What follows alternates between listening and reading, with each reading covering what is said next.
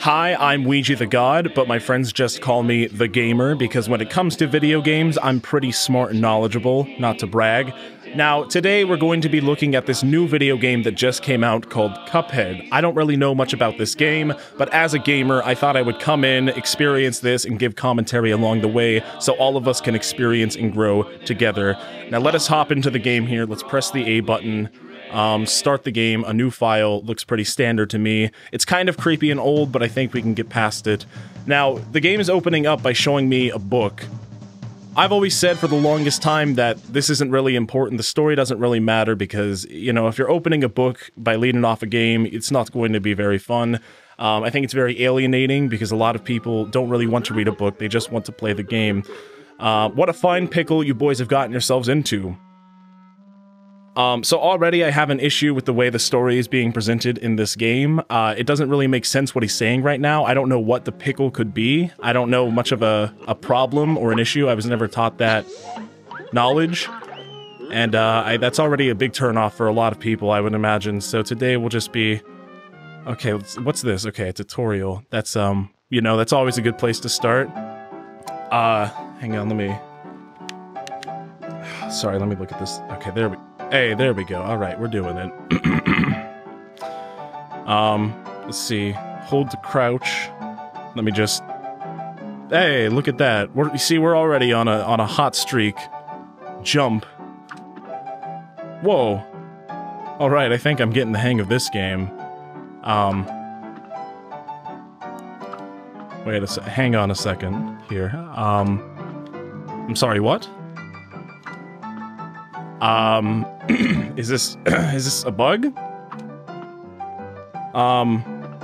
So it would appear here that, when I have jumped, which is the information, the knowledge that the game has taught me this far, it's not seeming to work when it comes to this, platform. I think that, I think that this, platform is too high, and, I don't know what to do about... Well, okay, maybe there's something else back here that I've missed. I guess I can go back and look already. If a game already has backtracking this early, then it's a bad sign, in my opinion. You should always be heading forward in a video game. You should never have to go backwards. That interrupts the flow of gameplay. It alienates a lot of players. Is there a secret ledge over here? It would appear there is not a secret ledge. Let's go through and experience this one. Let's see, we can duck with the, Ah, there we go. That's how you do that. We have some buttons. These buttons don't seem to do anything. Oh. Hold on. Okay, I have a pointer. Oh. I think I figured it out, don't worry. Here I go. Huh. I could have sworn this would have worked. In my opinion, this is a not very well-designed puzzle they have here. I would have imagined that when the character points up, that means he can jump higher, but he cannot jump higher. It would appear that I am jumping the same height. So why even have the character point up in the first place? He can duck. Does that let me slide under the platform? No, it does not. Are there any other buttons on this controller that I can use, maybe? I can point down. Can I go down through the platform? It would appear not. Can I go through the platform? I'm pointing forward. That means... perhaps there is a teleport mechanic in this game where I can select a location to travel to. I don't... okay, we're going to keep our cool here. What are some of these other things? What was that? I don't know. I don't know how I did that. Whoa. Hold on. Sorry. Let me try that one more time. Hold on. Now this is a very interesting thing. It would appear that when I tap the X button, it's the square button, sorry. No, that's the square button, yes, I apologize. Wait. No, it's the square button, I'm sure. Yes, I'm short of it. Okay, I just wanted to make sure I was getting everything right here. When I tap the square button, I can do a little finger blast. It reminds me of a Kamehameha. It would appear I can duck and shoot. Wait a sec. Hold on, how do I... If I look up and shoot, perhaps I can shoot out an invisible platform and it will come for me? This is like the Super Metroid game. I have not played that game, but I have friends who have played it. I can shoot down. Can I shoot in other directions? Perhaps if I hit the platform, a secret ledge will come up and I can jump on it? Maybe if I shoot the floor, a platform will grow? It seems to just be bouncing off, and I don't quite understand that. Perhaps I can jump and shoot a hidden platform and it will reveal itself to me? Oh! What? No.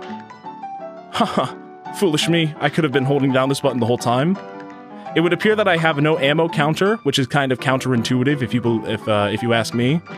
I think that'll alienate a lot of players, because a lot of players would like to see their ammo. In the year 2017, you can't really find a game without an ammo counter. So I think this is alienating to a lot of players, definitely. Now, if I like to get in the mind of the developer. What would I have developed in this case? The player drops in... Let's go back to the beginning and just walk through this step by step. The tutorial. Let's see. I can duck. And then, by pressing the... Wait, by pressing the... Oh, sorry, yeah, it's the X button. By pressing the X button, I can jump up here. But would it... It seems I can't get up there no matter what I try to do. Surely this is not... Well, now that I think about it, it could be the end of the game right here. This could be a symbolic representation that when you start out your life, sometimes it can end abruptly, which I think might be alienating to some people. But I think it is also a message maybe of the developer that you can persevere by trying and trying again. Maybe? How do I... I'm going to jump at the platform again, and perhaps I can find a hidden block. One time I've played Mario and well, Super Mario Maker, and I know that game has hidden blocks. It's interesting how I'm running into it and then I jump, and I can get on this one. So hold on, in theory, if I do that.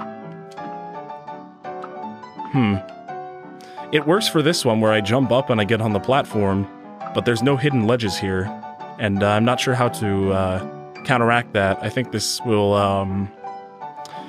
alienate some of the player base who might find this puzzle a little too hard. What do some of these other buttons do? We have the arrow keys here on my controller on the left. It's not the joystick, but the arrow keys. It looks like this just points up. Can I point up and point down with the joystick? It would appear not. I think this might be alienating to some players, because a lot of people, when they pick up a video game, they don't immediately want to be thrusted into these challenging puzzles. I'm just now learning the mechanics of the game. I was never taught the knowledge required to understand and fully grasp the mechanics of the game. So it's kind of, you know, it's a little disappointing on the developer's part that they would expect a person to just, you know, get it as easily as they might have gotten it, someone who made the game. To game developers out there, this is not a great way to start out your video game. When a lot of players struggle to get through the first puzzle, you need to gradually increase them by introducing mechanics to them once at a time to be able to conquer each step, building up to, you know, harder puzzles like this. I think I could have done this if I was taught more of the game, but now I feel pretty alienated, and I don't think I want to play this anymore, because I don't really understand the game. I think this game alienates people too much. I don't like Donald Trump, and Cuphead should have been a girl. I rate this game a 67 out of 100. Thank you for watching. This is Ouija the God, aka The Gamer, I will see you all in the next one.